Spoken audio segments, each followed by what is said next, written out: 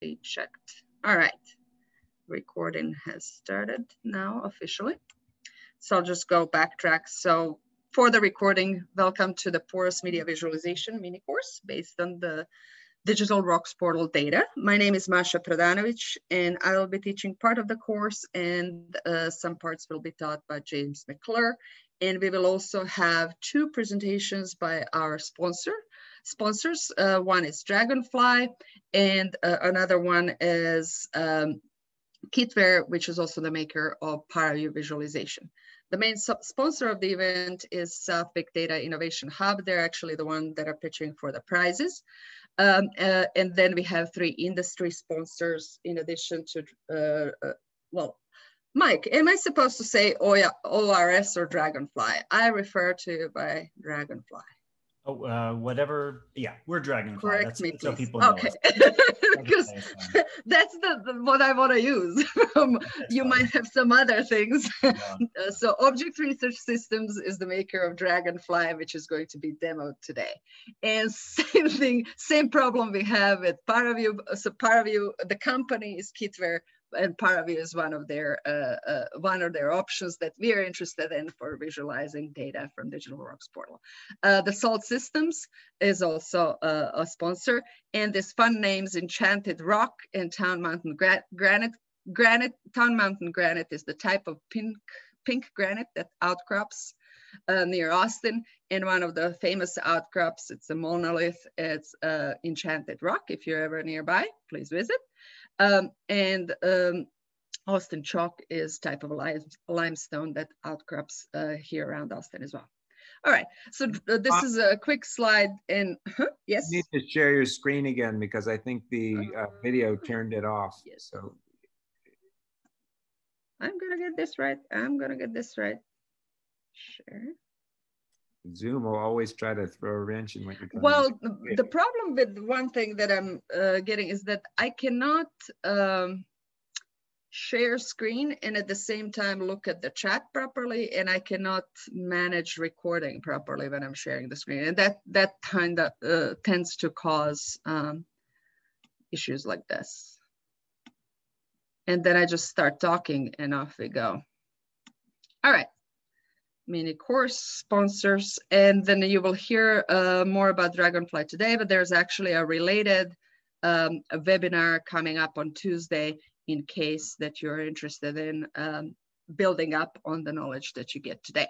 So just a brief agenda, we're gonna go through a welcome. I'm gonna very briefly introduce everybody to the topic of porous materials, just in case, and then we will move on to demo using Jupyter notebooks. I hope that you have managed to download them. You can definitely execute them even if you don't know Python, but we do assume some basic knowledge of NumPy and Python. And the point of these first two parts is basically to get your hands on the data and just check what the numbers within the images are, because that's often what can cause friction in doing anything in scientific visualizations. So if it looks a little nitty-gritty, it's actually on purpose to just give you an idea how to basically create the data sets that you can interact with directly with code. Okay? Now, we will also have some interactive visualization shown. We will exemplify MayaV precisely because it actually pops up from a Jupyter notebook. So it's one of the visualizers out there.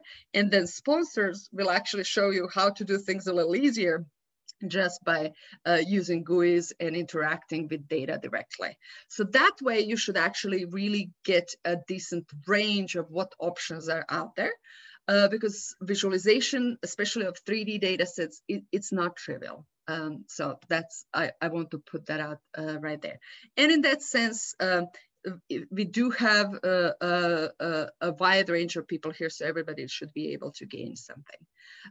Those are the rules I already shared via email, so I'm not gonna belabor the point.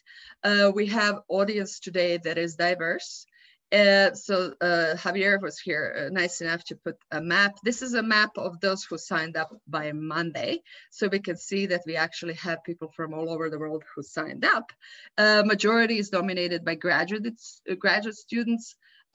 Some people typed in PhD students. In US, we actually, graduate students are both masters and PhD students. So technically those two need to be counted in graduate students. Then we have some undergrads and some also postdoctoral researchers. So this is a pretty wide range.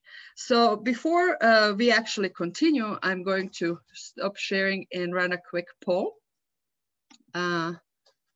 So I would like you to tell me to identify the level of knowledge you have about porous media images. And could be none, entry level, medium level, expert users. This is, again, whatever it is, it doesn't matter. But we're gonna try to at least attempt to cater to all.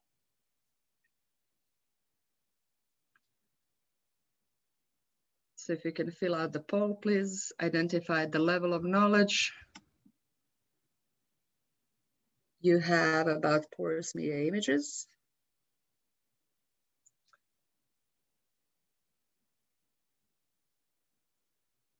And I do assume that most people are related to rocks and soils and subsurface porous materials, but porous materials, there are plenty of others, of course. So I'm gonna wait a couple of more seconds. Seems that about 90% people have voted or put in their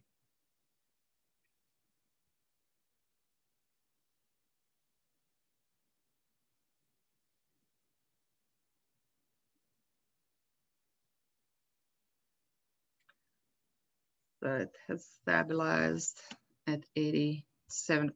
I think that's as good as we're gonna get. So here are the results.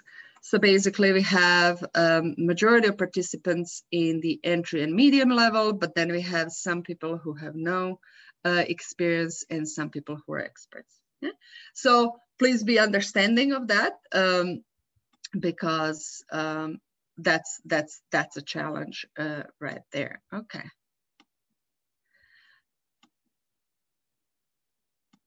Back to my presentation.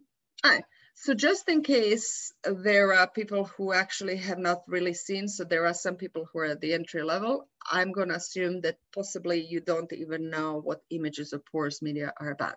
So I'm just gonna do a brief presentation that introduces that so that you understand what data is found in Digital Rocks portal.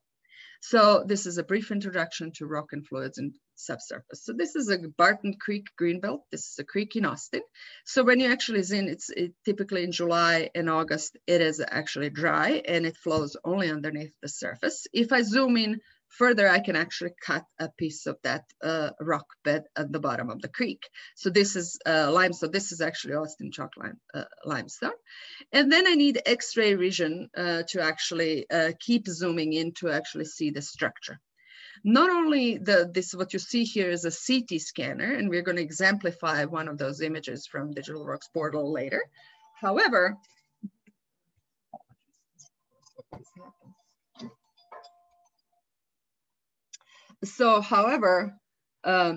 we need to, so that's millimeter resolution and often not enough to resolve all of the intricacies of the pore space. You need to go even further to microtomography or X-ray microtomography. And then you can actually, this is an image of a sandstone, see individual grains of sand. And this is pore space. These are sand grains. And this is one slice through an X-ray image. There's about 2 millimeters here of a cross section.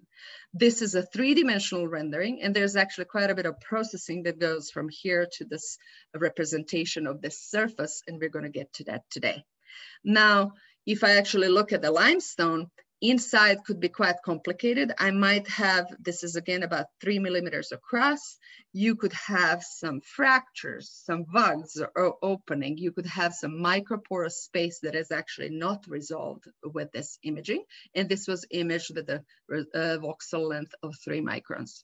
And if I actually cut a surface through the 3-dimensional part here, I can actually see this vug in 3D, as well as the fracture in between these pore spaces. It's quite a complicated structure, pore structure. Okay? So this is just to introduce you how some of these can look like.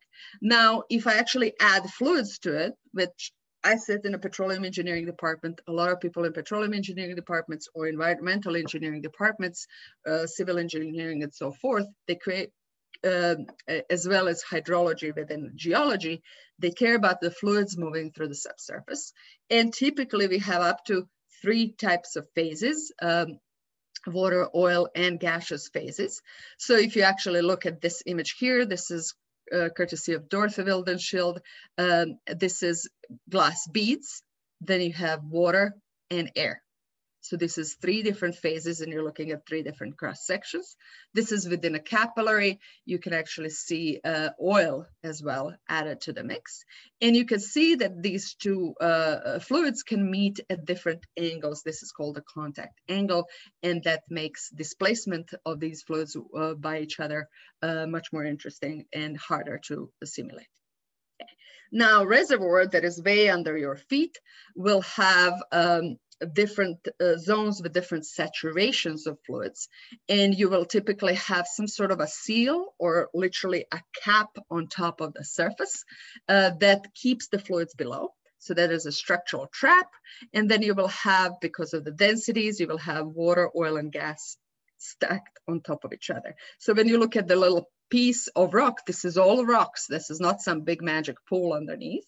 So basically when you look at the rocks that are here partially saturated with water and oil, you can actually see water here imbibed and has drained oil down to what's called residual phase. And those are blobs of fluid here in blue that are sitting in the rock space that is in gray. And this is actually sort of the image that I'm using as a logo for Digital Rocks.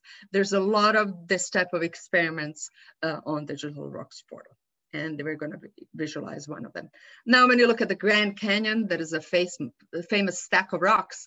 They're very cool rocks. It's an amazing crosscut of the subsurface, but they're not a reservoir because there are no fluids in there. Okay. All right. So now, what is Digital Rocks portal about? So we basically gather a lot of images in one place. These images are large, and you will that will probably cause friction as you download and try to work with them. So this is partly to introduce that complexity. And basically, this is a website portal that connects you as a user to the data that is stored on Texas Advanced Computing Center resources. And in addition to just data sets, there's also a lot of what's called metadata that gives you information about what type of experiment was captured, or if it was a simulation, what were some of the parameters that went inside that normally are actually not just stored in an image in itself. So you need some additional information. First, for instance, information that you need is, well, what is the length of this side, or what is the length of one of the units that we refer to as pixel or voxel, that is the numerical cell for an image. Okay. This is some examples. Right now there's 117 projects and over 650 users. And there is anything and everything from a FIB SEM image to a high resolution 2-dimensional SEM image. So this is microscopy data. Then there's experimental 3D velocimetry. So this is a 3D velocity field captured experimentally, and to my knowledge is one of the only such examples out there available. 2 imaged experiments, for instance, this is done with CT, and you can look at the straining of particles, which are here in the higher or more yellow is where you have more smaller particles that you actually can't resolve, but you see their density or concentration within a porous matrix. And there's also a vug opening in the middle. So there's a wide range of different types of both experiments and simulations captured. General vision, so right now is we have Portal as a web-based data repository. We want to basically integrate with multiple other tools that work with data in the portal. And this course is a starting point to start doing that more broadly. So essentially, we would like to enable easier search, which is right now complicated or kind of manual, really, on the portal. So that needs to be automated. We also want to automate the simulation or use of those data sets so that things are actually way more easier and streamlined, because that causes a lot of friction, in part because data is pretty large. Okay? And then one would also like to start gathering information about if everybody does some type of simulation, if they commit this information back to the portal, maybe we can actually start gathering libraries of, for instance, permeability versus porosity type of relationships for different types of media. Okay? So if you want to sign up for updates and newsletters, we have newsletters right now. We just started them, so we're going to probably have them once a month. Then please do so using this link. And you can also follow us on Twitter. That is also relatively new development. At the end of this course, if you deem that you would like access to a virtual machine hosted by Texas Advanced Computing Center, then please let me know. And we will, for the purpose of completing this visualization challenge, we will create it. Visualization challenge is, the submissions are due on December 1st. And unfortunately, I do want to state that clearly, because of the tax laws, we cannot send money outside of the United States. But if you do submit an entry and participate in an entry, we will definitely look at it alongside all the others. It's just that you might not be able to get that prize. Okay? However, if you need a virtual machine account to actually try things out, do let me know. Okay. So data in Digital Rocks portal is 2D and 3D, and some of it is actually technically 4D. Formats vary because there's no accepted standard. And this, again, this mini course is an attempt to kind of resolve some of that or help with that. Well, Digital Works Portal is an attempt to help with that. Geometry is defined by scalar fields, images that I refer to as images, and they can have a grayscale. This is what we see visually represented.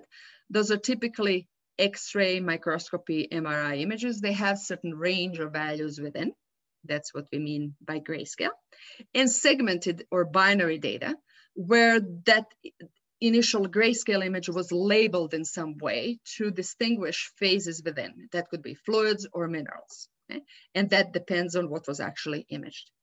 There are also some velocity fields. Most of them are actually 3D velocity fields, mostly coming from simulation, and there's one experimental, where there might be 3 images with Vx, Vy, Vz for a velocity field. So if velocity field is a vector field, it has 3 components. So I need 3 images to store that data. So this is just to give you some idea of the variety in there. And then when we visualize, before we visualize, we want to decide what it is that you want to do. Do you want to just place points around? Do you want to draw lines? Do you want to do a surface? Something like all of these are points, lines, surface, okay? Or do you just want to work with the 3D volume, okay?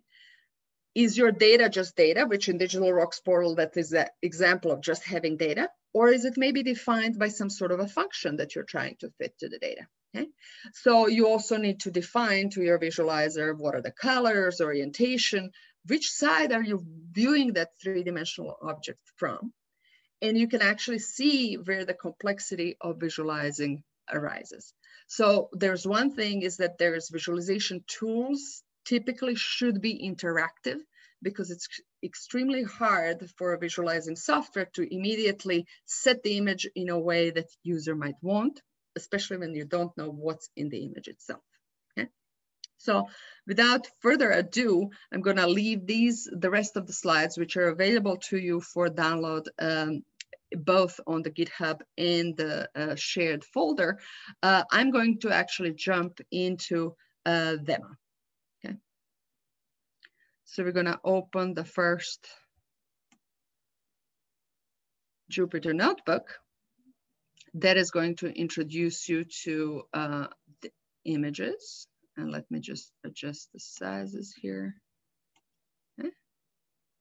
Okay, so I have included quite a bit of the information that I already narrated inside of these Jupyter notebooks so that they can actually be self-contained study guide.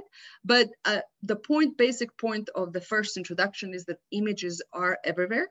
You, of course, use photographs, or this actually screen that we're looking at is a color image. Most of the time, in applications for scientific purpose, image is a reflection of something that was measured. So for the most part, it's going to actually be grayscale in the sense that it has only one piece of information within for every point. Color image actually has 3 pieces of information that make up that color. Okay, so that's something to think about. However, when I'm storing color versus just grayscale, then for color, I'm using 3 times as much space. So we need to account for that. So in terms of color, we need most often, there are multiple ways to show color, but I'm just going to exemplify one. You have like RGB channels, and each of those RGB channels has 1 numeric value. Depending on the software that produces it, that value might either be between 0 and 255 scale, integer, or it could actually be between 0 and 1. Okay, so this 0 to 55 is the cheapest way to store that data because it stores 1 byte or 8 bits of data in computer memory. Okay, so sometimes the 3 pieces of information, 3 times 8-bit, will be called 24-bit RGB format. Okay? Now, if you want to just play with colors, which can be important in your visualization, so I don't want to bring it up. Here's one example where you can actually play with different colors. So we can see if we just put 255, or the maximum number for red, and no green and no blue, we just get plain red. Okay. What I'm wearing here is called burnt orange at UT, and is actually 191, 87, and 0. So let's try that one. 87. And you can see this burnt orange. You can, of course, go try out any color that you'd like, which might be something that you want to do in your visualization, play with colors. That makes it fun. Okay. That said, typical scientific information behind is probably not colored. Okay? There's one case where there's an example grayscale, what we refer to as a grayscale image, and we're going to play with it. Okay, so this is a SEM. This is microscopy image, scanning electron microscopy, and it's 2-dimensional data, and you can see different gray values that reflect the mineral phases or the lack thereof in this surface. Now, there is sometimes the only time they're actually true color is this type of image, which is a thin section. And this is actually done with light microscopy. So here's one example where you can have the blue is epoxy where the pore spaces are. Okay. So these are just some examples of grayscale and color images. Now, CT images are often 3-dimensional. They can be on different scales. CT refers to millimeter resolution. Micro CT or X-ray microtomography refers to micron resolution. This is where we actually can resolve the details. So here an example grayscale image, and we're gonna work with that one later today, but let me actually look at the original data. So you can actually see this is a cross section through a CT example. Here you can actually view a movie on the Digital Rocks portal moving through the stack of these images. Okay? And you can see pore space, and this is Ketten limestone, and then there's oil and water in the pore space, and you can actually see the contact angle between them. And so there's the block. Now to get this image to what is shown on what is shown on this main web page is the basically visualization type of processing that we're gonna get to by the end of this course. Okay? All right. Now, where is Python in manipulating images? Python is pretty advanced in processing photographs, especially for various machine learning and deep learning prospects and recognition. But that type of processing is not necessarily equivalent or good enough often for scientific visualization. So you have to be very careful. In part, and I'm going to exemplify that in part because often these algorithms, they change the range of data without telling you. That range might actually appear the same on the screen, but they have changed the underlying data, and that can cause trouble if you're actually trying to do some science with it. Okay? So be mindful of that. Now, I assume here that you have some basic knowledge of Python in NumPy. Even if you don't, if you have actually Jupyter notebooks through Anaconda distribution, for instance, on your computer, you can execute this even if you don't know what they are. Now, in terms of imaging, we're gonna work with Sky Image and their module Scikit image. There's also Pillow and OpenCV2. I'm not gonna go into details. At the time when I did a little bit of research on this, it appeared, this is literally last July, it appeared that Sky Image is the most mature for now among them. Though they go up and down, up and down. I call that sinusoidal development in open source software. So that's maybe not going to be true 1 year from now. Another package that you might want to investigate for image processing for porous media is called PoreSpy, and it's linked here. Okay. Now, outside Python, MATLAB is very mature. However, you need a paid license, and that I find, well, personally, I prefer open source software. That said, it's more streamlined because you pay for that type of service. ImageFiji and ImageJ is very famous, and it started in microscopy, so it's processing stacks of images very well. It has a lot of algorithms that are within, which is very useful. In terms of visualization or 3D visualization, it's actually lagging behind the software that we're going to exemplify in this course. So that's just for your information. There's actually more of it on the slides that I shared. More information on visualization software that I'm going to get to after we go through this basic exercise on 2D arrays. All right, so first, we're just going to do a very basic example just to give you some idea of what is the data behind every image. So we're going to create a very, very simple 3 by 5, that's 15 numbers array, and show it on the screen. Okay? Just to get and we will start with image of zeros and ones. That's what we would refer to as a binary or segmented image. Now, this one will be dumb. It will be like a checkered box. Okay, so it's not going to be necessarily representative of a porous material, but work with me here. It's easy to get. If you need more NumPy information, there is some links here.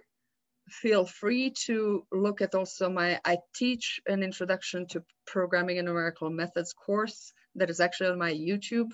So you can actually look, not for this year because now we're those videos are actually behind the firewall this year, but in the previous years, there's actually a bunch of videos. And if you want associated lecture notes, please let me know. I will gladly share. Now, we will import NumPy, and this is a plotting module.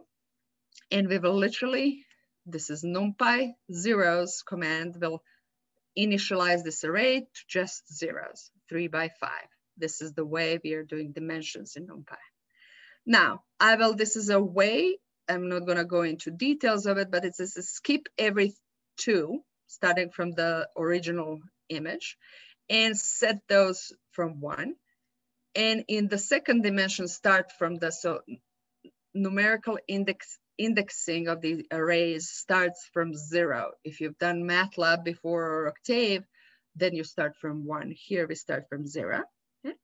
So just every second element set to 1. And this is what you do for a number of them to set them to 1. And let's then show that image. Basic command for showing images is I am show, color map is gray, everything else is a little bit of a dress up. I'm labeling my X and Y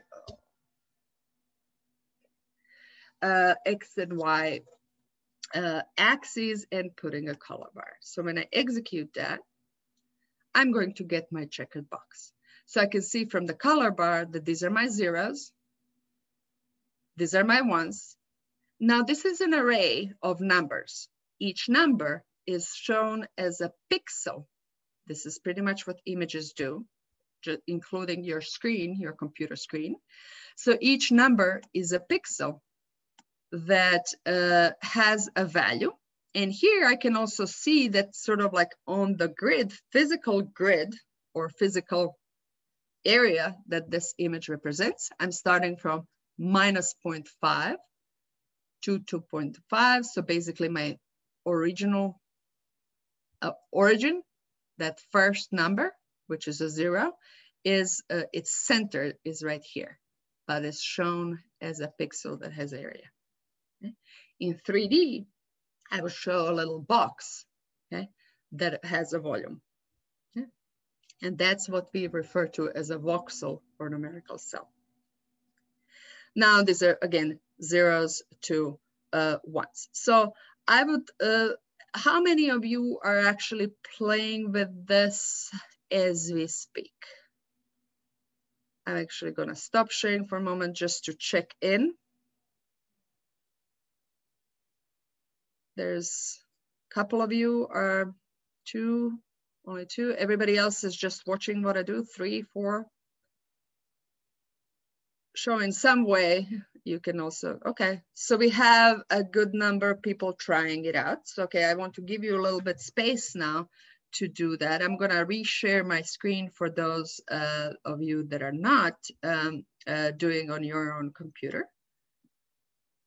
But now play with it a little, and I have some questions in the afterwards. So if I change my color map, so one of these is if I change my color map to summer or your favorite color map, you can search for them online. Then we will actually see a slightly different image. So this is my summer color map. Okay. This is what I mean that the color here is fake. This is prettier if you like green and yellow better. But the numbers below are still zeros and ones. So it's a choice of what you do. That's what I mean by fake color. There's another, I don't know, plasma. There's some that I remember. Here we go. If you like blue and yellow better, here it is. Okay.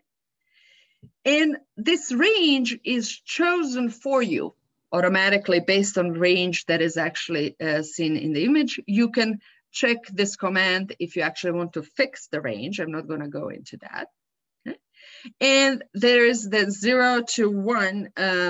So that will actually show you. So it's important to have this color bar often just to see what the numbers are. Now, if you change one of these values to 2, okay, so I'm going to check my origin to 2 just to also see where is the origin. Okay. So on this image, origins is in upper left corner. It's important, that's where images often start. That's not where your Cartesian coordinate system that you were taught in math in your geometry class starts. That one starts in the lower corner, right? Lower left. So just be mindful of that because that can flip like what you're saying and where it's at. And this is where I want to get at, like know where your data is, okay? And the best is to do a small example. All right, and you can see that this is flipped. Now yellow is that largest value, which became 2. And before, ones were yellow, okay? So that's this relative fake color that I'm talking about. All right, now, let's actually now just grab an image from online. And when it's a small image, it's actually really easy to do. So I'm going to exemplify here a function, IamRead function, which is fairly robust, and then just also showing it in that same IamShow function. So I'm going to give it a URL. This is basically where cover image for Digital Rocks portal is. If your connection is bad, then you can actually just, that cover image is in the shared folder, downloaded already. So this image should not take long, but if there is an image that I downloaded all of the images that we are going to use in that course data. And Javier, please, could you reshare? So for those who started later, they probably don't see my chat with the course data. So please, can you reshare data in GitHub again? I'd appreciate that. So, so whoever joined later can see that on the chat. All right, so I am going to read that image from the provided website and just show it. It looks familiar. I'm using and abusing this all over my slides and DigitalWorks portal. It's actually one of the first visualizations I've done a long time ago. So this is actually a old image. So if it looks a little, well, here it's actually squished, so that's why it doesn't look very crisp. But if it looks that it should be a little crisper, that's because it's rather old, okay? All right. Now I have some comments here. If you download the image, then your operating system will place that image in a specific folder that you can either refer to as a full path, okay? And then download it from that image path instead of the URL if that is the problem. You're gonna have images like that, okay? All right, so now let's go to something bigger and better, and that's actually that North Sea sandstone image that you can see that even its cover image is loading for a moment on the website. It is a high resolution, so less than 0.2 microns resolution sandstone image. So that's why it's rather large. So if I actually want to, I'm not gonna exemplify this, but this is, again, you give it a URL.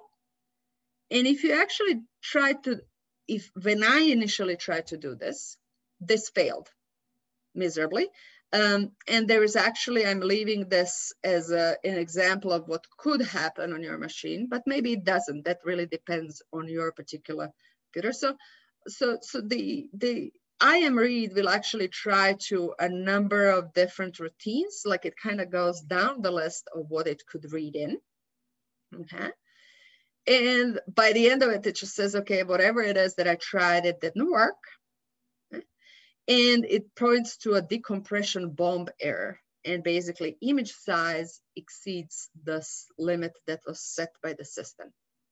Now I found on a website, and my laptop is 16 gigabytes of RAM. It's a Windows machine. So a relatively standard laptop, nothing to write home about, but it's also not the best one ever. This is just a laptop. It's not a desktop machine. So basically I found online solution for it. There's an internally set maximum for image pixels that has to be set to none to process this. This entire long story, which was totally too long, is to tell you that when you're working with porous media images, they're large and you're gonna push against limits of your laptop or some software built-in limit and so forth, because most of the use out there is not for large images, but it's for much smaller photographs and such. So you have to be mindful of that. Okay? So it's just gonna happen. And also the pace of imaging is developing at much faster pace than we can actually process those images. So we're always catching up. In terms of scientific imaging, it's definitely, the resolutions are getting better and better. And there are two-dimensional images, two-dimensional maps that come from multi-beam SEM with 90 plus beams at the same time, which create 200 gigabytes images and larger, just in 2D, okay? So in that sense, that's what I mean. And probably nobody sitting here, nobody's laptop is that good. So if it is, please let me know. So, so in any way, so that's something that you will be always pushing against. And this is also the reason why we want to add more parallel visualization capability to Digital Rocks portal down the line. All right, so if I actually do this fix, then I can actually execute this. And I'm actually curious, if you want to execute, let me know how long it took you. My laptop / my connection to the internet takes about 50 seconds for this to complete. You can see that. And when you do, you can show the image. Okay.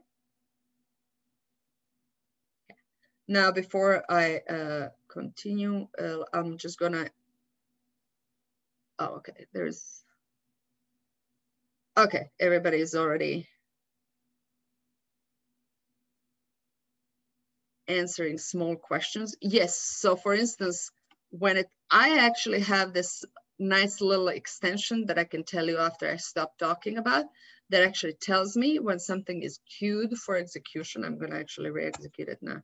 So it's gonna tell me, oh, it's queued. So it's telling me that it's running, but you can also see that right here.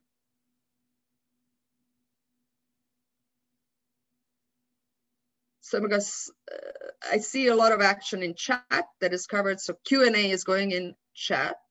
I'm gonna pause for a moment and just ask if you need to ask something in person, do so. If not, chat is there precisely for that.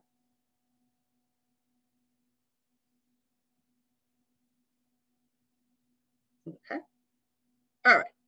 So now I'm gonna, so you can see how it's queued. This is gonna take a moment.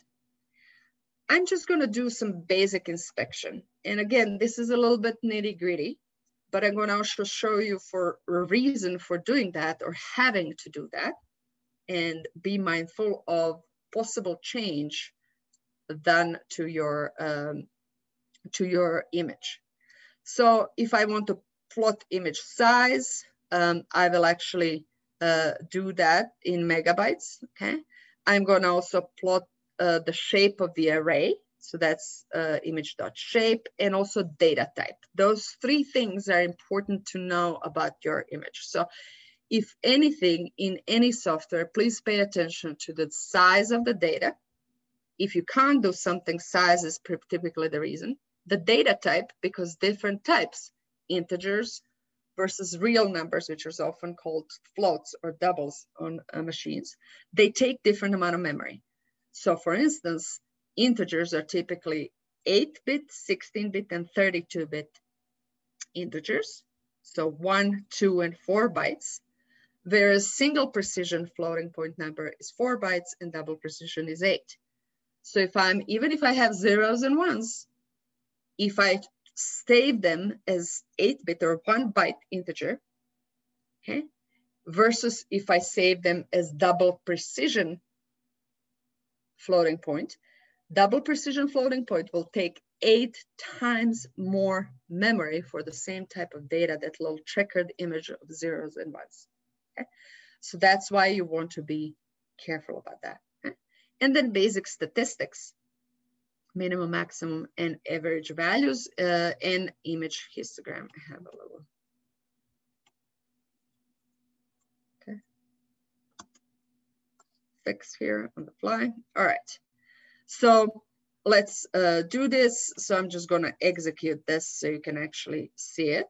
So you will see that this image has, in megabytes, it's about 200 megabytes. So it's way more than your regular photograph.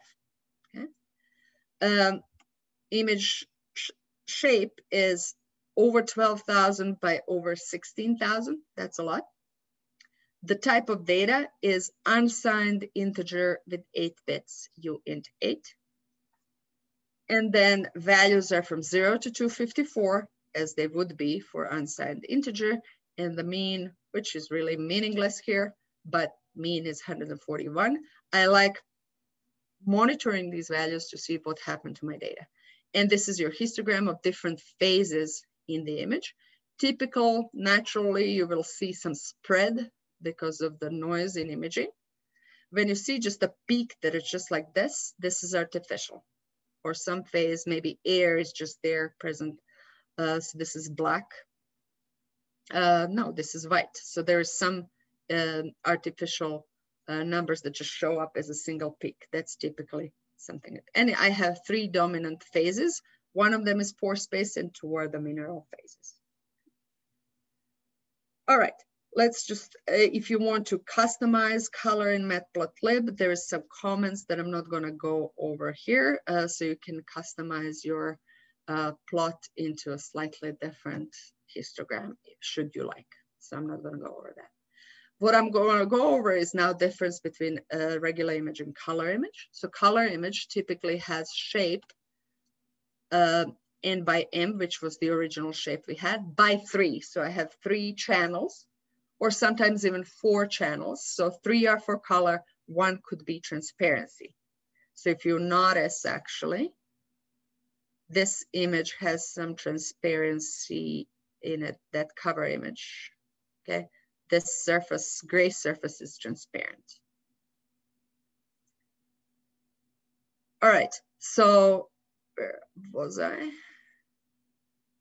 Back to this images. So that my cover image had that. So we can actually execute and see that it actually has transparency channel. So it has 4 channels for color. This is so this is basically the original image size that as I see on the screen, but then I have 4 channels informing me about the colors. And it's also uint 8. So again, now I could do histogram for all 3 channels, red, green, and blue. And there's not much red and green, there's quite a bit of blue, right? Because most of it is gray. Gray as a color is basically has equal red, green, and blue channel, equal value. And that's a certain level of gray. Whereas blue is specifically blue, that means that red and green channels for these blue parts are close to 0, and blue is one of the maximum values. Okay? So now be careful again, because if you have a color image, your histogram has to basically histogram all 3 channels separately. Okay. So now I'm gonna crop that large image, okay? The one that had 12,000 times 16,000. And this is just basically how you create a copy of it. That is just the first 500 by 500, okay? It's a smaller image, and I'm gonna show it. So this is basically the upper corner of that large image to actually see some details. Often easier to work on a smaller crop, which is why I'm showing you how to do it. So you can see where my X's and Y's, or rows and columns, are. Also, so where my X is around 10, so I plotted just for fun as a value at 10 and 220. So where my X is about 10 and 220, so around here, the value is 28. So it's 0 is black, so it's closer to black. So just to inspect the value. There's an interactive image viewer. I'm actually curious if this should work. It works, but it sometimes works, it sometimes doesn't on different computers. So Sky Image has a test viewer that will actually do a little bit of more interaction. And it has a number of plugins. This is in development, okay? Where you can inspect. Some of the more advanced visualizers we're going to show are a little better at this, but I'm going to show it anyway as one of the options. So you can do line profiles, and you can also do cropping in this interactive image viewer. So if I do that, it opens a separate image right here. Do you all see it? And now you can actually, so there is actually a line profile that was set here already. It's rather faint on my screen. I hope you can see. So you can see as you move along that line, you can also crop. So this is a cropping tool as well. You can see along that line that was put, what are the image values as you go across the line. So here I'm first in a solid space. Then I'm moving to the gray, to the pore space. Then I'm moving through some stuff that is sitting in the pore space. Some of this might be clay or just edges of the solid phase. And as I move through, I can see how values change. So this is interaction with the image just to see what you have in the image. Okay. Now you can also crop here, and you can also reset. So you can do this a little interactively. This is just one way. And then you can do plus and minus keys or mouse scroll to set the width of the scan line, okay? And you can drag, so it's interactive, you can drag things around. So if I drag the ends, I can change where it goes. Here we go. So now my profile changes as well.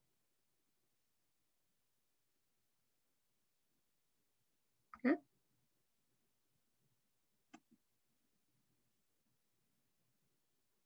All right. I have some suggested exercises at the end of this, but this is the basic introduction to the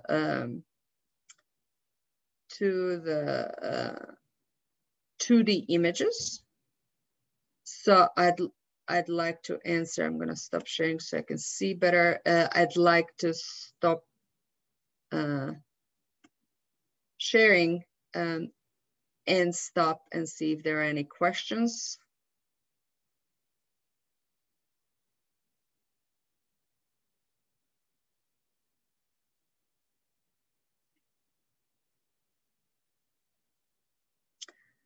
Oh, there's a question, why the size of that Digital Rocks portal cover image has 2 dimensions instead of 3?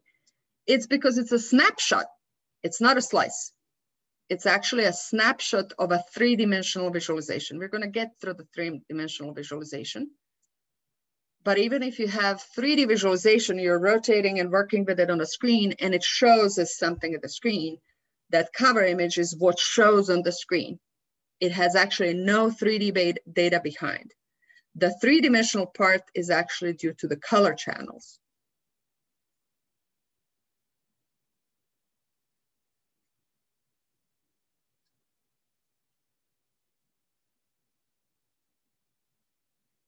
Okay. Those of you who are following with notebooks, are you? I see some people are asking questions. I hope that that means that they're good. Okay. So here's questions. Some of us use software such as ImageJ or Aviso. What is your preferred software for image processing? I go back and forth. I tend to use open source, so I'm not a skilled Aviso user. I don't have a license. I've been teaching Digital Rocks petrophysics for a while. Initially, mostly with ImageJ. And for any initial investigation of a stack of image slices, I think ImageJ or Fiji rather, it's Fiji flavor or package, is very good. And to this day, for sort of like resizing and manipulation, especially at the initial investigation, such as this sky image viewer, I would do that in Fiji. I am actually trying, Python is behind in that sense. Sky image is trying to get there. Okay. And I found only this year, literally this summer, that sky image is starting to have comparable tools. And I'd like to shift to Python because Python enables a lot of other workflows to be bound together. 3D visualization in ImageJ is subpar. Okay. So ImageJ is great for slice viewing and manipulation, cropping, investigation of that type of sort. It also has a lot of software plugins, like people have contributed to it. So if you want to test an algorithm, it's quite likely implemented, which is useful. So, and again, I've been teaching with ImageJ and Fiji for, how long have I been teaching these things? Since 2011? You do the math, okay?